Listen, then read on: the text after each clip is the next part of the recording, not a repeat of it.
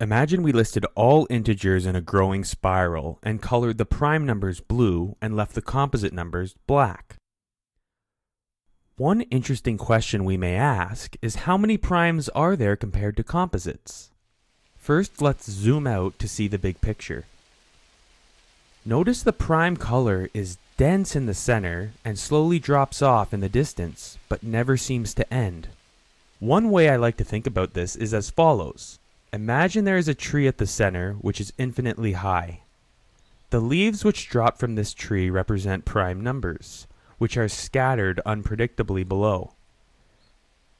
Dense near the base of the tree, and as we walk away from this tree, we find fewer leaves, though we always find them. This is exactly what happens when we look at larger and larger integers. We always find more primes, though the number of primes we find gradually drops the further we look. So let's return to our question. How many primes are there less than some integer x? If we make a table, we see the number of primes is always increasing, though as we search further, we find fewer and fewer. Let's graph the number of primes found on the vertical axis and the search size x on the horizontal.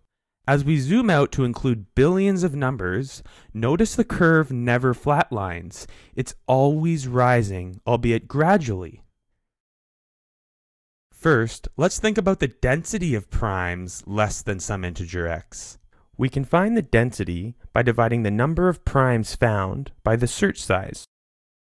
For the first 100 integers, we find 25 primes, therefore 25% are prime. Of the first 1,000 integers, we find 1,229 primes, 12.29% are prime. Of the first 1,000,000 integers, 7.84% are prime, and the first 100 million integers contain 5.76% prime. As we search further, this density continues to drop, though the speed at which it drops slows down. Here is a graph of the search size on the horizontal axis and the prime density on the vertical. Notice that as we zoom out, the primes are a vanishing proportion of all integers. Amazingly, we find this formula in nature. We see it in galaxies, storms, flowers, and even inside our bodies as the design of least resistance, known as the logarithmic spiral. Notice that as the spiral rotates, it gets further and further away from the center. Incredibly, the rotation rate of a logarithmic spiral is related to the density of primes, as follows.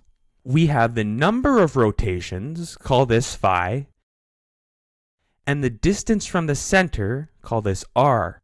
If we graph phi against r and zoom out, we see they are related according to the natural logarithm.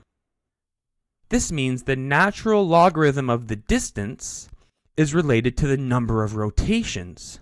The graph of the natural logarithm is commonly written using the variable names y and x as y equals the natural logarithm of x. Notice the graph tapers off in the same way the density of primes gradually decreases. The final step is to invert this by changing the y-axis to 1 divided by the natural logarithm of x. And when we zoom out, we find the exact same curve generated when we plot the density of primes. Let's confirm this by overlapping the two plots. In green is a graph of the line y equals 1 over the natural logarithm of x, and in red is the plot of prime number density up to x. As we zoom out, they approach each other. The further we zoom out, the more accurate the green estimate becomes.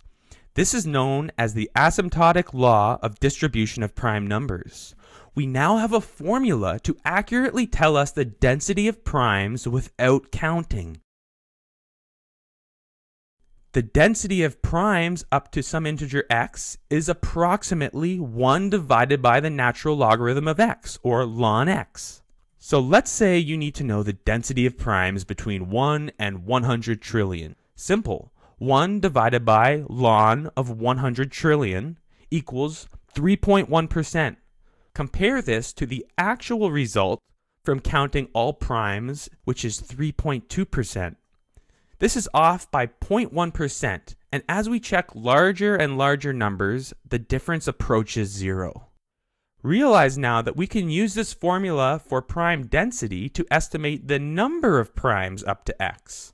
The number of primes is the area under the density curve, which we can simplify by assuming density is constant. So number of primes equals size times density, or x divided by ln x. This is the prime number theorem. Here is a graph of y equals x divided by ln x in blue, and in yellow is a plot of an actual count of primes. Notice as we zoom out, these lines eventually overlap as we look to infinity. And that is it. We have a formula which tells us approximately how many primes there are up to any value, no counting needed. For example, let's say we need to know the number of primes less than 100 trillion. 100 trillion divided by the natural log of 100 trillion equals 3.1 trillion. Compare this to the actual count, which is 3.2 trillion. This is over 99.99% accurate even at this relatively small scale. So to recap, given a search size up to some integer x, the prime density is about 1 divided by ln x, and the number of primes is about x divided by ln x. This is the prime number theorem.